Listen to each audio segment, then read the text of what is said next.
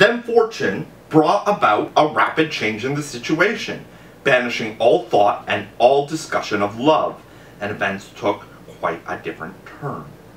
A report came to the king that a major rebellion in Egypt, the Egyptians, he learned, had murdered the royal satrap and elected a king from among themselves. He had marched out from Memphis and passed through the Pelusium.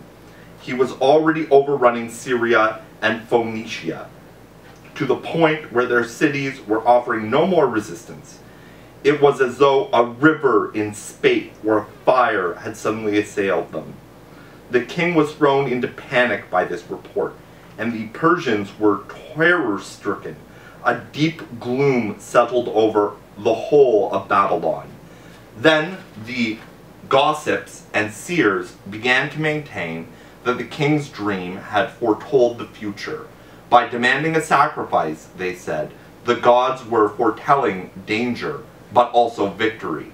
The usual speeches were made, and the usual measures were taken. Everything you would expect when war breaks out suddenly. All Asia, indeed, was in a ferment. Thus, the king called together the Persian peers and all the heads of the constituent nations who were in Babylon, men with whom he habitually discussed important questions, and considered the situation that had arisen. They all had different suggestions, but everybody agreed that urgent measures were necessary and there should be no delay, not even a day if possible. There were two reasons for this: to check the growth of the enemy's power and to revive their friends' spirits by showing them that help was at hand. If they delayed, on the other hand, the opposite would happen in every respect. The enemy would think they were afraid and would hold them in contempt, and their own side would think they were being neglected and would give in. It was very lucky for the king that the news had reached him in Babylon, near to Syria, rather than in Bactra or Ecbatana, since he had only to cross the Euphrates to come to grips with the rebels. So he decided to march out with the troops already at hand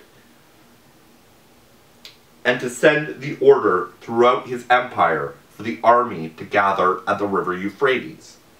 Persia can mobilize its forces very easily. The system has been in force since the time of Cyrus, the first king of Persia. It is established which nations have to supply cavalry for a war and how many, which are to supply infantry and how many, who is to supply archers,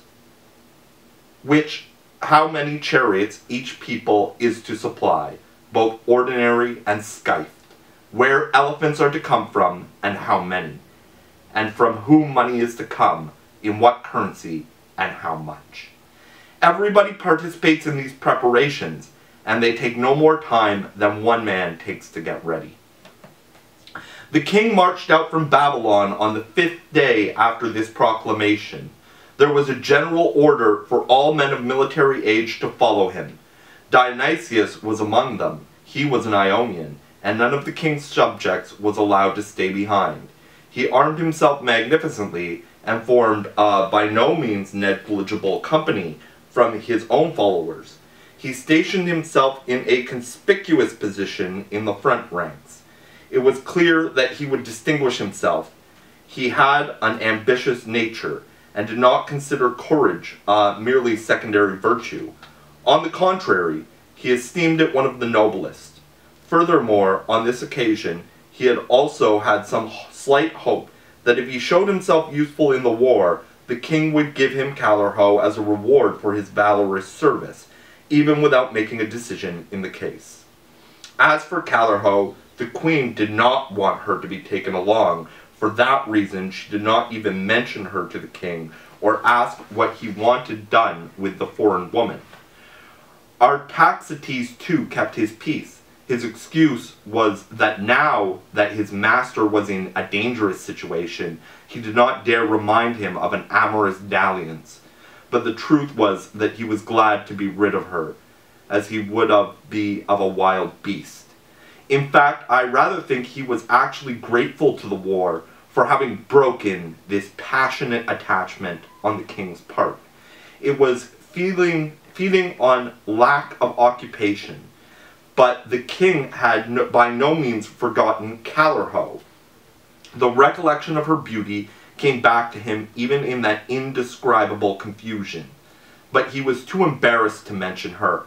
He did not want to be thought altogether adolescent, thinking of a pretty girl in the middle of a war like that. Still, his impulses made themselves felt. He did not say anything to Chaereas herself, or even to the eunuch, since he knew about his love, but he devised the following plan. It is customary for the king himself and the Persian nobility, when they go off to war, to take along with them their wives and children, and gold and silver, and clothing and eunuchs, and concubines and dogs, and dining room furniture, and their costly treasures and luxuries. So he summoned the man in charge of all this. After much preliminary talk, and first giving instructions for the disposition of everything, he ended up by mentioning Callirhoe with a well-counterfeited expression meant to convey that it did not matter to him. "Oh," he said, "that foreign girl whose case I undertook to judge, she can come along with the other women." And so Callirhoe left Babylon, not to her displeasure, because she thought that Chaereas would be leaving too. Now, she thought, war brings many unforeseeable events in its train, including improvement in the fortunes of those in distress, so perhaps peace would soon be concluded and bring with it an end to the trial.